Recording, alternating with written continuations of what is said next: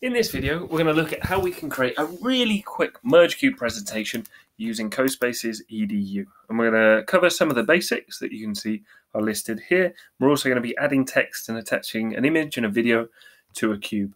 So let's go over to Cospaces Edu, and over here I've just turned on, so you can see here it says top, front, left, and right, and that's because I've turned on side labels, and that's really useful for giving you a point of reference on the cube. So I recommend having that on.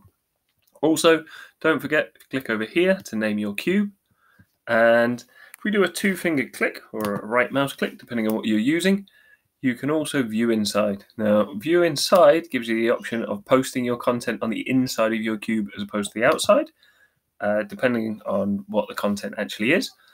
And here in material, then you can choose the texture and the color of your cube. It also gives you the option of changing the opacity.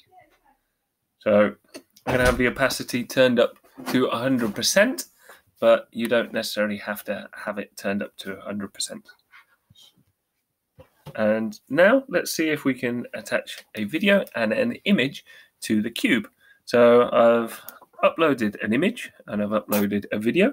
I'm going to drag the video out and click on V, and that will zoom in there. And if I just rotate round, you can see that's a miniature of the video. And if I double click on here, it gives me some options, and I'm going to attach it. Now let's click on V again. That centers it, and if I click on here, so this option here, you click and drag, and I can make that screen so it fits on one of the sides of the cube.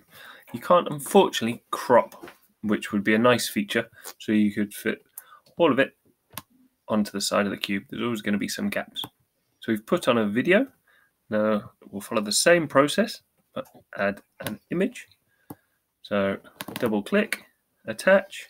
There is a shortcut for this. You could just press A and let's increase the size. So far we have got an image on the left hand side here. We've got a video on the back, and we could, if we wanted to, also add some text. So if you go into text marker, zoom in there, double click, click on text, and then zoom out a bit so we can see the cube.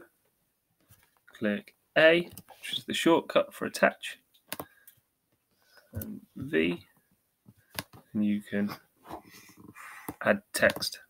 Now, once it's attached, when we go to unlock, you can actually move the cube and the content will stay on the cube. In the next video, I'm going to show you how you can bring your cube to life and actually get your videos to come on as people look at them.